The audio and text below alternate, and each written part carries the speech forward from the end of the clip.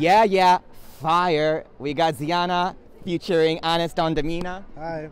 You've got an awesome song. You got my butt shaking.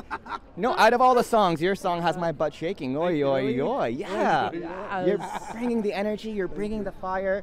Now, is it true that the both of you met and got a match on Tinder? That's how this... No.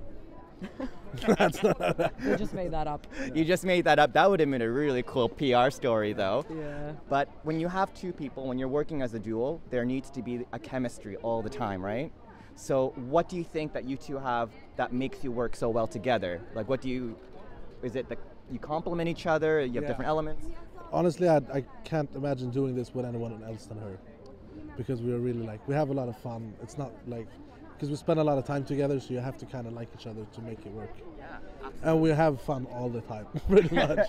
You look like you're having fun on stage. Yeah, we did. Yeah. And you're jumping a lot, and dancing is one thing, but jumping and singing, it's hard. It's hard, trust me.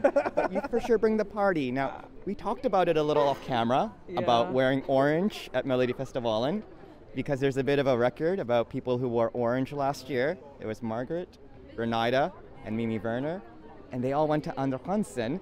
So I don't know, what was that the thought behind it? No. You want to go direct to the finals. No, but we're thinking our song is about fire, and then we're thinking a fire is orange, plus it's a lot of, the background is orange. So I was thinking, why not make it like a little gold, black, like a fire? Yeah. And then golden bright and here, shiny. Lots of bling. I love the dollar sign. I love bling.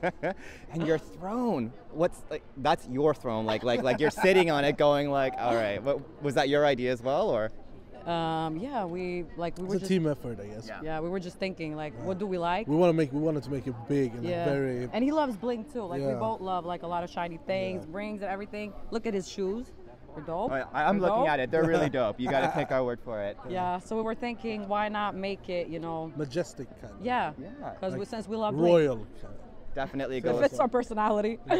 Make it shiny, make it bright, make it lit. It's your fire. Now, Honest, you had experience last year with Samir and Victor, so you know a little bit about putting on a show because you did it last year. Do you feel like this was kind of, you experienced it already, so you're able to say, all right, here's some things we should do, maybe some things we should do? I really got reminded how much energy you get from the crowd. It's like the amount of, I got so hyped just by people screaming. It was so, and that reminded me how fun this really is. You just went right off. Yeah. I think there were some extra jumps here in the performance. And that was really, I like that I have that experience from last year. And Zeana, at the end, you definitely screamed. Oh my God, yeah, you scared the backing dancers. Was that a part of it? No, or I swear, we just got very hyped because we've never done this, it's never been an audience before. We just had our, how do you say?